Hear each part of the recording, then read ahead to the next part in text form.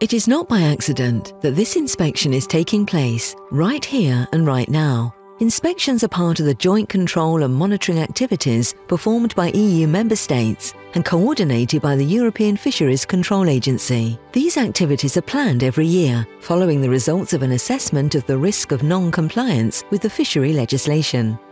It's absolutely impossible for us to be at every landing or at every vessel on the sea. So the regional risk system is the key for us to not only prioritise who we inspect and where we inspect them, but also to make sure that we're using our resources as efficiently and as optimally as we can to get the best possible outcome for sustainability in our oceans. But what is the risk assessment? Risk is the combination of the probability of a negative event and its possible consequences.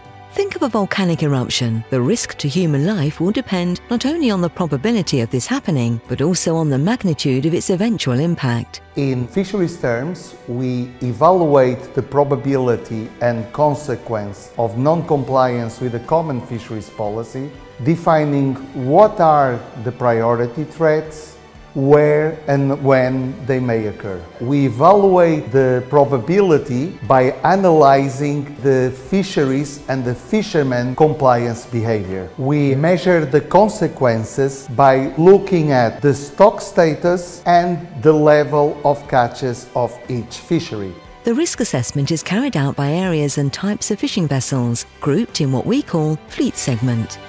Once the risk assessment is completed, the results are used to organise the joint deployment of the control means.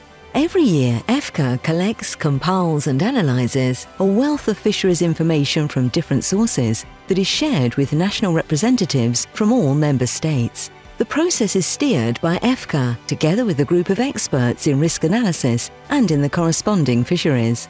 The results of this joint exercise will become a set of recommendations aimed at optimising the coordination of control activities. And this is how risk assessment contributes by fostering compliance to a sustainable exploitation of marine resources.